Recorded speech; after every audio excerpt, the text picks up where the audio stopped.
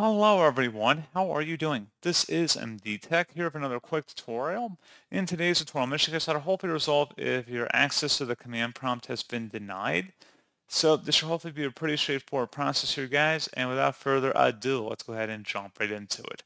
First thing I recommend doing would be to open up the search menu, type in Regedit, R-E-G-E-D-I-T. Best match should come back with Registry Editor. Go ahead and right-click on that and select Run as Administrator.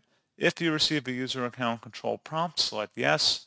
And before you proceed in the registry, I would highly suggest you create a backup of it. So if anything were to go wrong, you could easily restore it back. In order to create a backup, it's very simple. All you have to do is select File and then Export.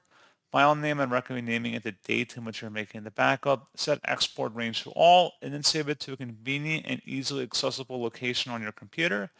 And if you ever needed to import it back in, all you would have to do is select File and then Import and then navigate to the file location.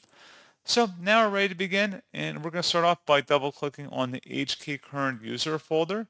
Do the same thing now for the software folder, so double-click on that. Should be a Policies folder in here, double-click on it. Microsoft, again, same thing.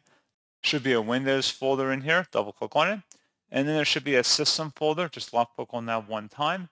If you need to pause the video and take note of our file path, it's up at the top of the screen here. Each backslash indicates a different subkey that we've gone under to get to this point. And now on the right panel, there should be something that says Disable CMD. It should be a D-word value. Go ahead and right-click on that and select Delete. Select Yes. And then at this point, you want to close out of the Registry Editor and restart your computer.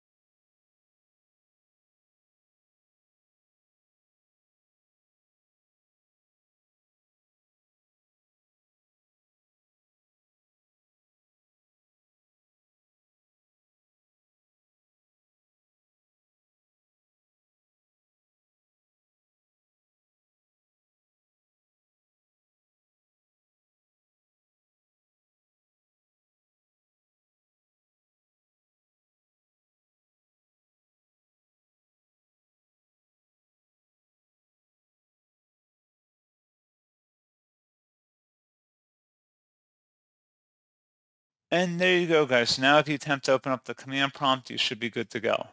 So as always, thank you for watching this brief tutorial. I do hope I was able to help you out, and I do look forward to catching you all in the next tutorial. Goodbye.